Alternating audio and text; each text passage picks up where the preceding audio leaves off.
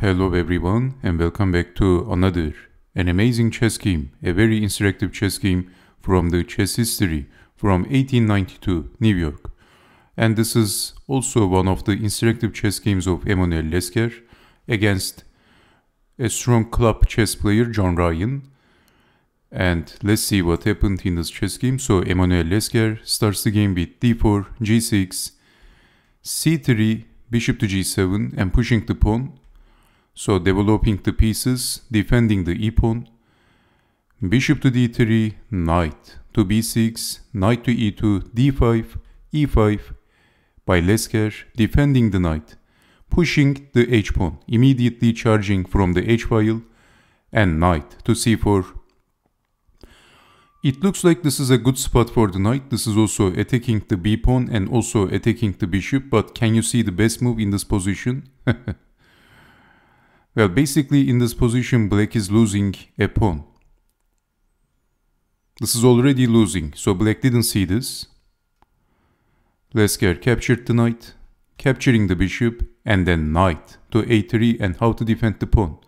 Black maybe thought that he is defending the pawn,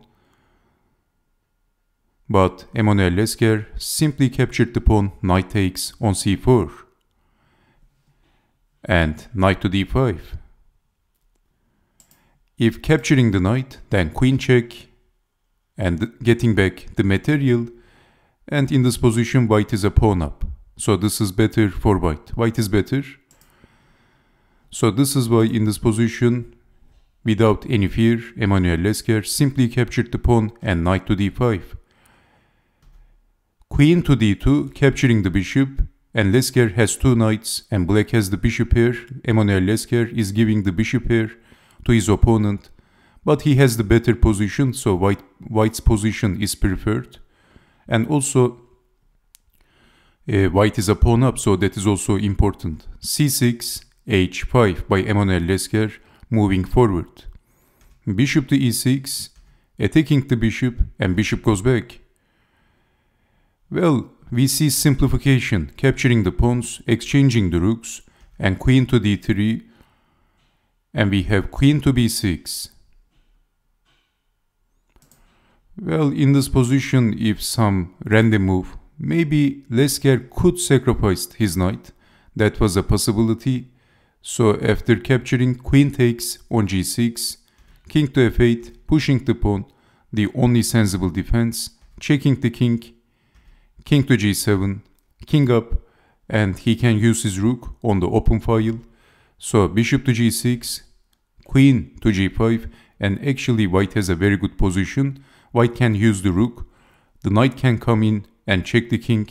So this is actually a very good position. So, well, I'm not sure if Lasker was planning to sacrifice his knight, but that's a possibility. Of course, Mikhail Tal would definitely sacrifice his knight and go for the king. But we have queen to b6, and definitely if capturing the pawn this time, there is space for the king and king can escape. So what would you do in this position if you had the white pieces? When your opponent's king haven't castled, actually most of the time pushing the e-pawn is a very logical choice.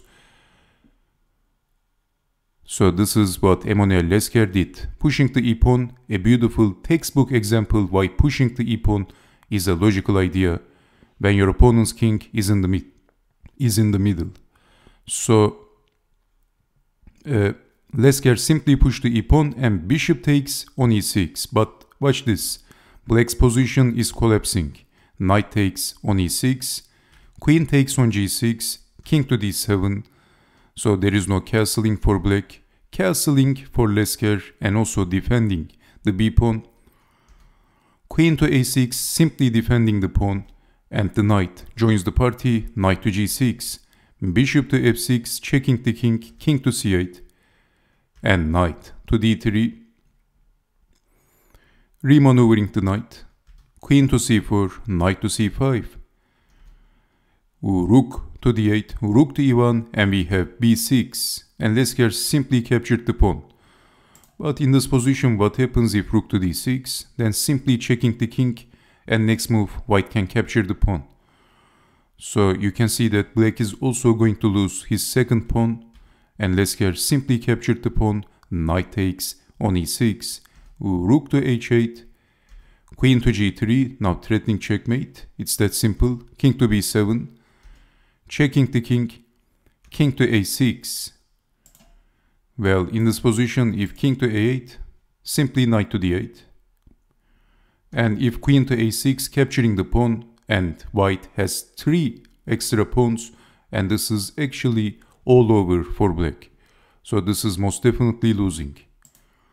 So king to a6, and actually Emanuel Lasker played a killer move, and after that move, black resigned. Can you guess the next move of Emanuel Lasker? No one can save Ryan. There is no saving Ryan. What would you do in this position if you had the white pieces? So let me give you a couple of seconds.